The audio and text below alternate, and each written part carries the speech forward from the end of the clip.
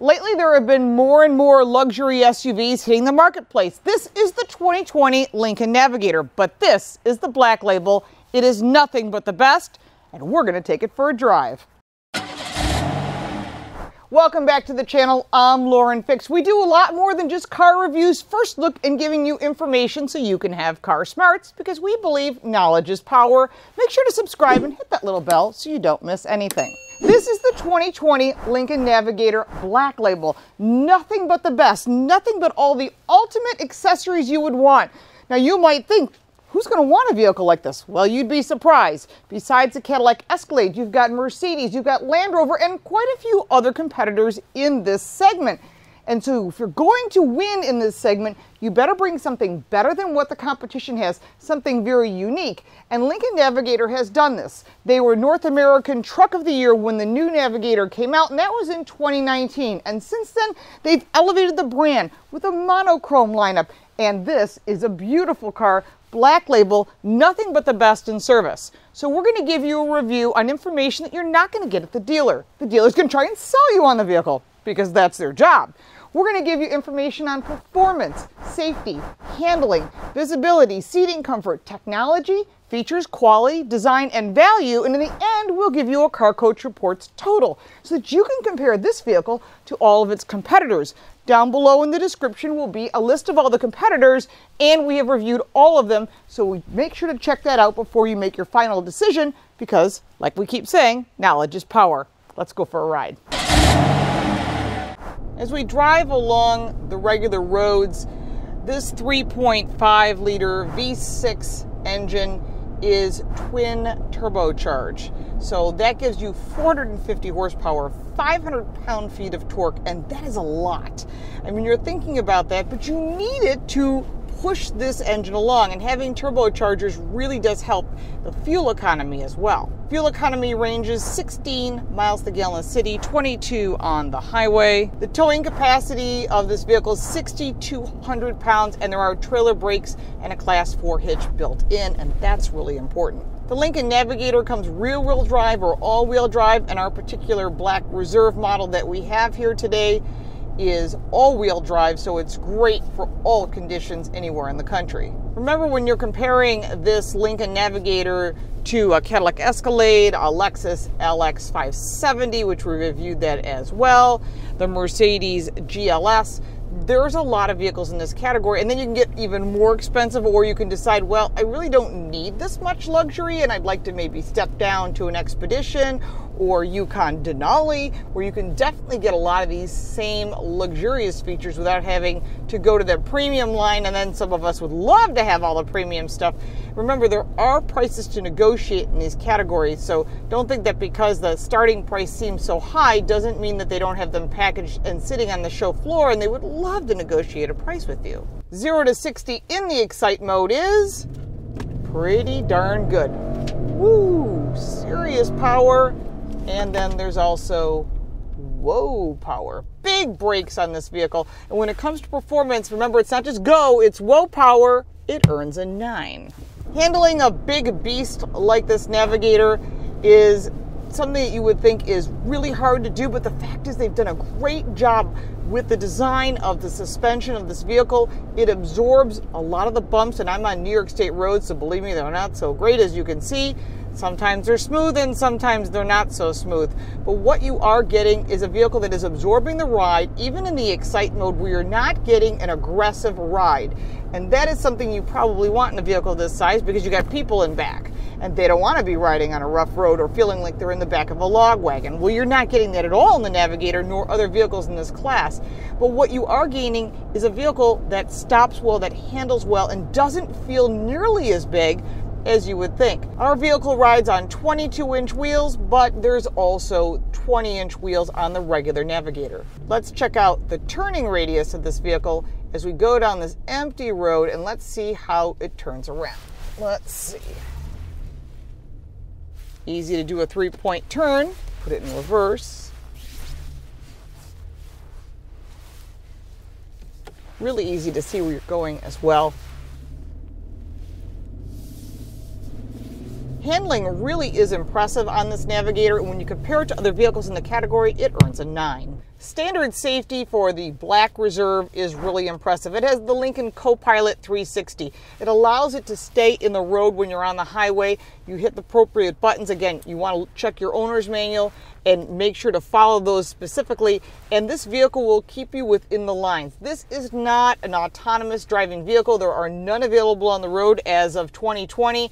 Anyone who says they're fully autonomous is not telling you the truth, so it's important that you do your homework. But what you are getting is pre-collision assist with automatic emergency braking. If somebody stops in front of you, they hit the brakes short, this vehicle will stop. And believe me, it needs to stop. There's a lot of weight in this vehicle and you want to stop it, and it does a great job with that. It has cross traffic alert, around view camera, and all the safety features that you can imagine. Well designed and well packaged, and that's why the Reserve includes it standard when you purchase this vehicle, and it should for this price point. I'm really impressed with all the safety features and what's thought out for you as the consumer, for other people around you. It's about being safe on the road, and safety is a top priority with every brand. Trust me on that. And in this case, for the Navigator, it earns a 10. Visibility is really important on a vehicle of this size. Out the front, you've got a good size windshield, and you certainly have command of the road. And if that's what you're looking for, this is certainly one of those vehicles. The sills are nice and low, so whether you're sitting in any row, you can actually see out the window, and it's certainly not too high to put your arm on the armrest. Looking out the back, the only limitation is if no one's sitting in the third row, I would highly recommend folding down those headrests because it does block the visibility. However, if you choose not to and you've got people in the third row, that around view camera makes a huge difference. One thing that I wish this Lincoln Navigator had was when you flip the rearview mirror, you would get a backup camera. But in this case, it doesn't offer that. Cadillac has it, other brands have that. And when you're talking about visibility as a whole, it earns a 9. Like I'm constantly saying in all of my reviews, seating is a top priority. No matter what you're driving, this position and this position need to be important because you do switch drivers at times on long road trips. But for me, I think that it's really important that the driver's seat is a comfortable place for you to sit, starting with adjustable height seat belts. That is pretty much standard on this lineup, and yes, it is here. When you're looking at the seating itself, super impressive. 30-way, yes, I said it, 30-way adjustable seating. The adjustments for the seats are on the door, which is also very much something you'd see in a Mercedes lineup. Multiple adjustments, 3-way memory seating, and a button easy to press for massaging. You may or may not like massaging seats. I'm curious what you think. Put that on the comments below. Personally, I love massaging seats for long road trips. I do a lot of 15-hour road trips, and why not be comfortable? Why not at least keep yourself awake? These are things that you can or cannot use. My husband despises it. I'm curious what your opinion is. One thing that's important that all the competition has is that the driver and passenger seat both have 30-way adjustable seats. And that's important because you want to be comfortable. Whoever's riding with you would like to be comfortable. And the fact that you can adjust the massaging seats, by the way, in 10 different categories, in 10 different intensity levels, I love it. I just think this makes driving a pleasure, especially if you got kids in the car. You need to de-stress, you need to bring it down. As Lincoln likes to say, it's all about being calm in the car. It's the experience of being calm, and they have a Calm app that they work with. It's really about making you feel luxurious and comfortable on your drive and still getting you to where you want to be. Now let's take a look at the second and third rows. Easy access to the second row also allows you to see the cool design of these first row seats.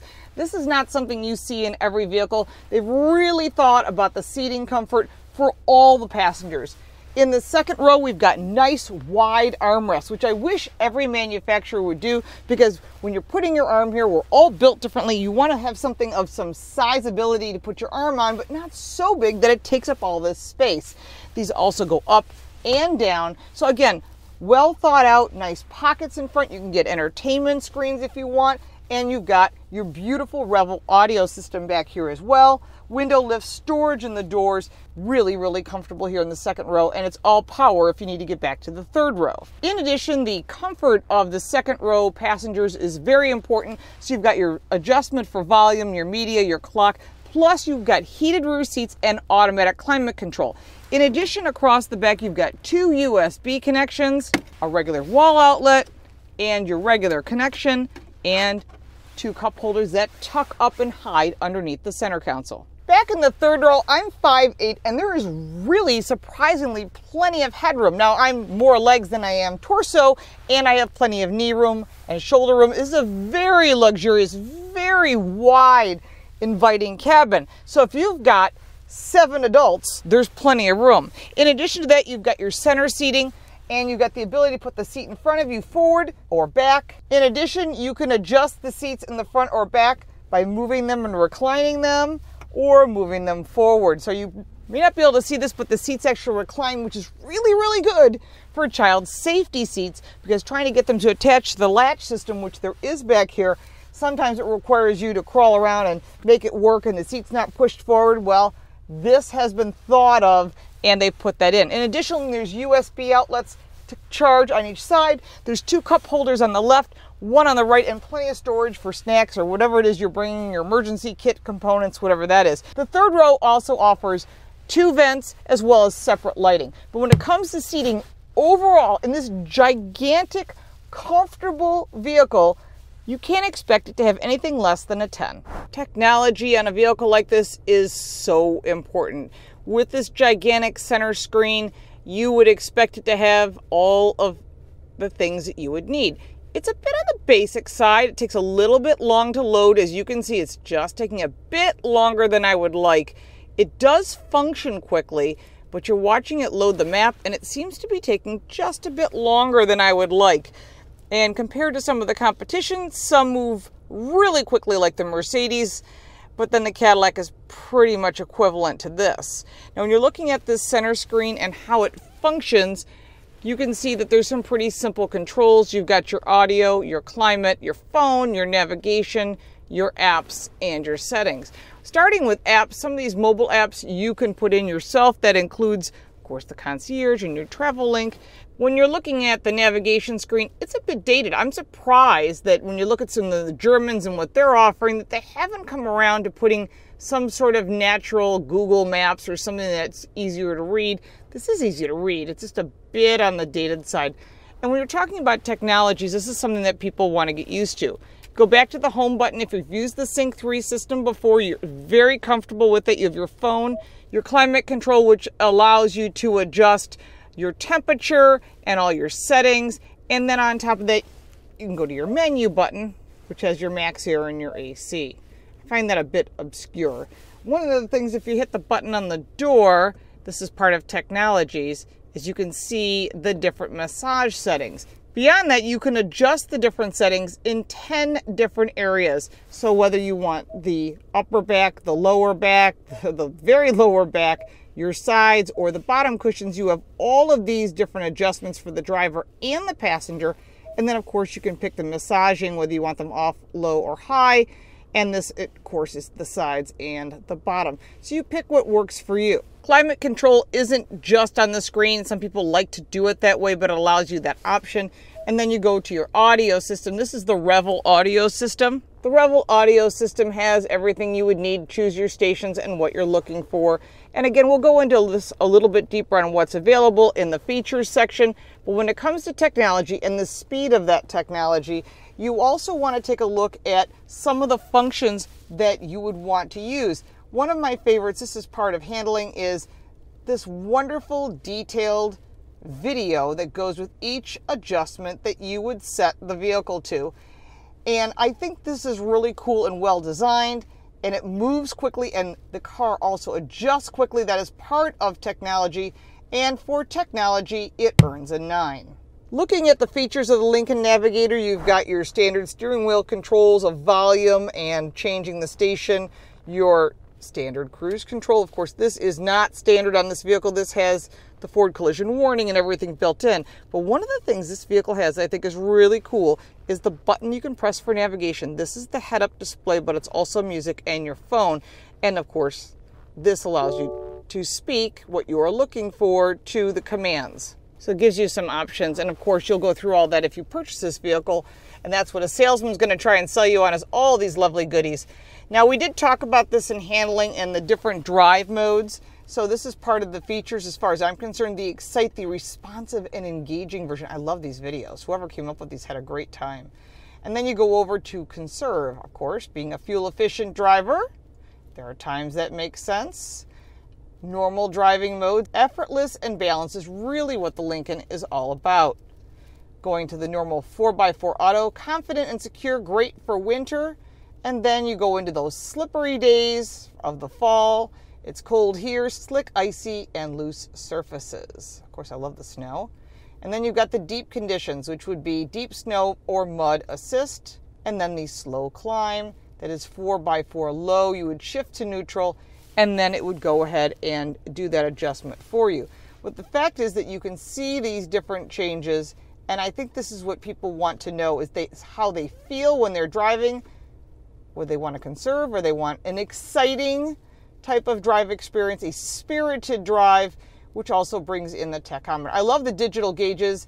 I just worry what's going to happen when these vehicles are 20 years old and there's a problem, how much that's going to cost to repair. But that's true on every single vehicle in this category and pretty much every new car today.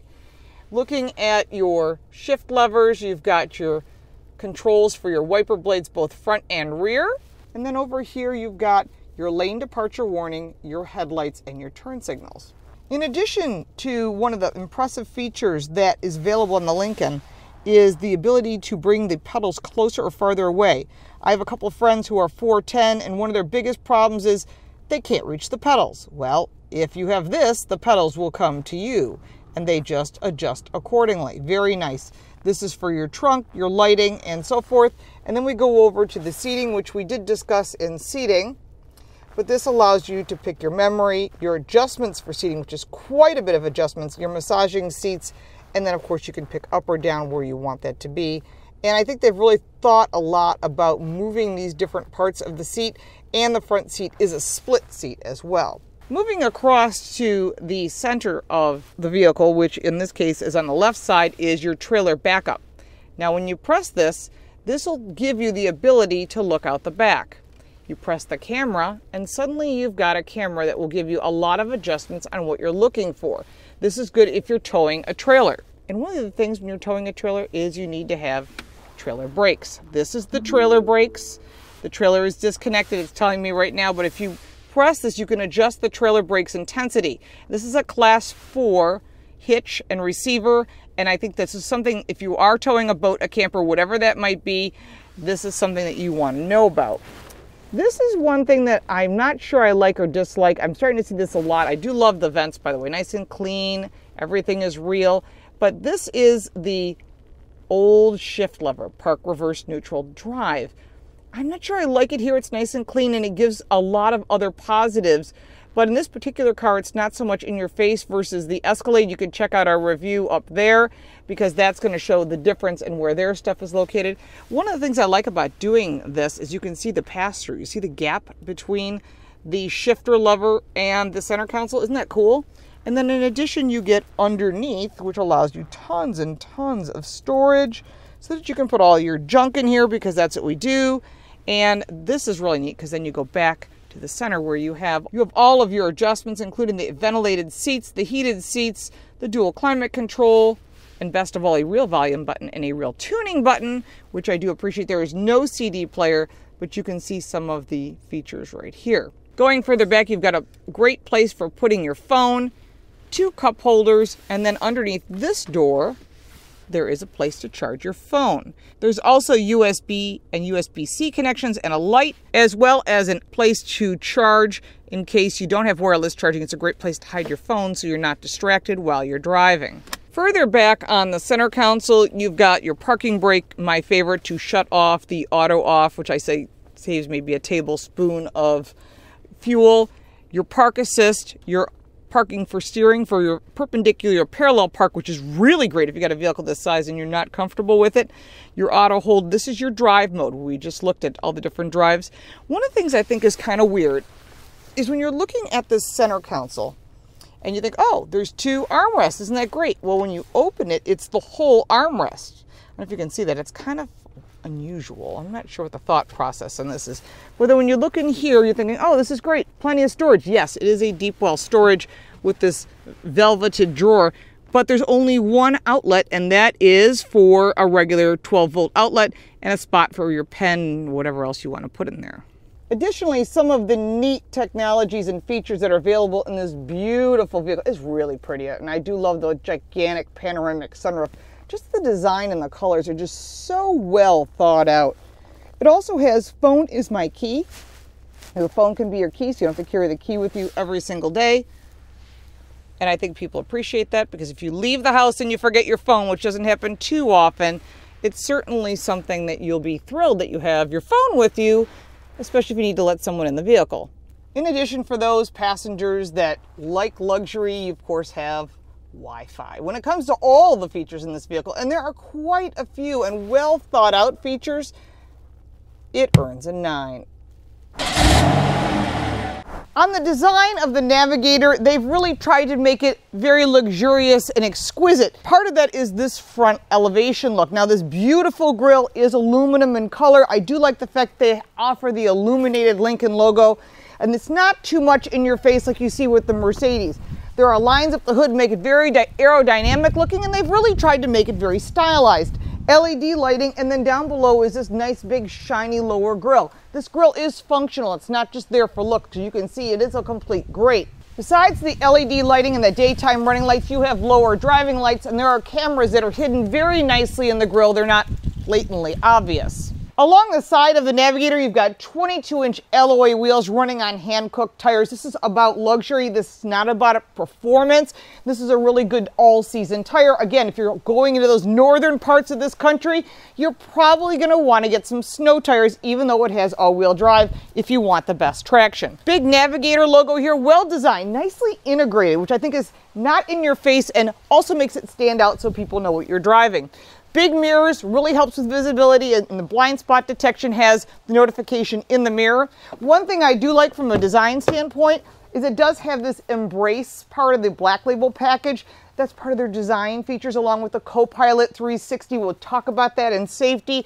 But in addition, when you open the door, you've got the running boards. This just makes it easier to get in, especially if you're wearing heels or dress shoes or whatever it is you're wearing. Just makes it a little easier. They tuck right up also, which is also quite helpful. Going further back, I do like the fact that they've always kept that forward little bit. You may or may not like it, but I do. This is the numbers for the keyless entry. So instead of you running your hands here, you can do that. You can also put a security code in here in case someone needs to access the vehicle. There are a lot of ways to access the vehicle as well as through your phone. Now going further back, nice clean lines, big windows, gives good visibility for the second and the third row. Clean lines as we work our way around to the back. Across the back of the Lincoln Navigator, this wiper blade is the one thing I'm going to hit them on. It's sort of in the way, and although they have a protective covering on it, really where it should be is tucked up underneath, just like the General Motors has done with their Cadillac lineup. They've tucked them right up there, and I think that's something that Lincoln should consider, because it really makes it easier for not just the wiper blade's life, but also so it's not in your face. It makes it cleaner. Big Lincoln spelled out widely spaced across the back, just a little bit much. I guess you're trying to fill in this gap. I love the lighting across the back, also LED, lots of cameras. This one you can see the camera. There's also a camera up here. There's a camera across the back. This is for towing. It's also for part of your round view camera. And then you've got all the rest of these components here. This vehicle does have a towing package built into it, and they like to keep it nice and clean. When you're looking at the overall package with the LED taillights and how everything has been designed, for design, it earns a 9. The quality of the Lincoln Navigator is quite impressive. Not just the exterior panels and the gap in the paint quality, but we're also talking about the materials inside the vehicle. Hand-stitched, nice soft leather components. Everything works as it's planned, and everything is real. You're not touching something and knowing that it's plastic. And when you're buying a Lincoln Navigator that starts at $99,000 for a Black Label, it better perform, and it does that because the competition also does that. When you're looking at the vehicle overall, plus the warranty, and its longevity and resale value, for quality, it earns a 10. Going around to the back of the Lincoln Navigator, there's quite a bit of storage options, about 20 cubic feet of storage. Now, one of the things that I like is the ability to push this up. You've got storage underneath that's hidden, and then in addition, you've got more storage that can be hidden underneath here. 20 cubic feet of storage is quite a bit, but let's say you want to put down that second row seating. Well, it's as simple as pressing a button. When you put down the third row, you have 57 cubic feet of storage. That's a lot. And then if you want to put that third row down, maybe you're taking home a big screen TV, a bunch of stuff, moving your kid into college, whatever it might be, just hit that second row button. The second row seats fold down and you get 103 cubic feet of storage. That's a lot. That's pickup truck size. Although the Lincoln Navigator may look like the size of an F-150, it's actually on an Expedition chassis, and it's very similar, built on the same line, but it's not an F-150 chassis. It does have towing capability like we talked about. This is quite a bit of storage. You can get into a Lincoln Navigator around $78,000, full sticker. This is the black label with all the luxuries. Everything is included, and it starts at $99,000. Now this vehicle is $102,000. It has a few extra goodies in it. When you're looking at this vehicle versus a Range Rover or a Cadillac Escalade, you're all in that same price range. And then you also add in beyond the Lexus, you've got Audi and other brands. It starts to get very expensive. But for this segment of luxury, full-size SUVs that have all the goodies, you're in a specific price point. Yes, you can go into Bentleys and that kind of product line, but it gets super expensive. This is a very specific product line, and for that, for value, the 2020 Lincoln Navigator earns a 9 for value. If you're in the need for a luxury SUV, this is certainly one to consider, especially if you like the concierge part, which I think really helps improve the value of Lincoln and some of the other brands. The fact that you can call for service, they'll pick it up, give you something to drive, let you know when it's done, send you a text message, and the car is delivered, and it's all done at your home. This is the new way of concierge service. Not that you come in and they know who you are, which they would, but it's just nicer to have someone come to your home, make it convenient, come to your office. That's really what they're starting to get to at this point when it comes to some of these premium luxury vehicles. And with Lincoln, you add up all 10 categories, they've really stepped up the brand. Since Lincoln has made some major changes in their brand lineup, having the monochrome edition, having some of these premium features and concierge, they've got fantastic sales. You will see more and more of these vehicles on the road because they've really started to compete in this luxury category the way Lincoln was designed to be. For a total score of all 10 categories combined, the 2020 Lincoln Navigator Black Label earns a 93. If you bought a 2020 Lincoln Navigator, especially the Black Label, we want to know what you think. If you didn't buy the Black Label, why didn't you? Because you're kind of curious. We want you to put those comments down below and start the conversation. If I didn't answer any of the questions you might have about this vehicle, put it in the comments. I do answer them. If you bought something else, we'd like to know what it was that you bought and why you bought it. Was it the dealer? Was it the car? Because this is how we can help you have car smarts and improve your decisions so you don't have buyer's remorse. If you got value from this video, make sure to give it a like and a share, and we appreciate your support on our Patreon page and following us on all forms of social media. Make sure to check out our website in English and in Spanish. We have even more content out there, and we will look forward to seeing you next time.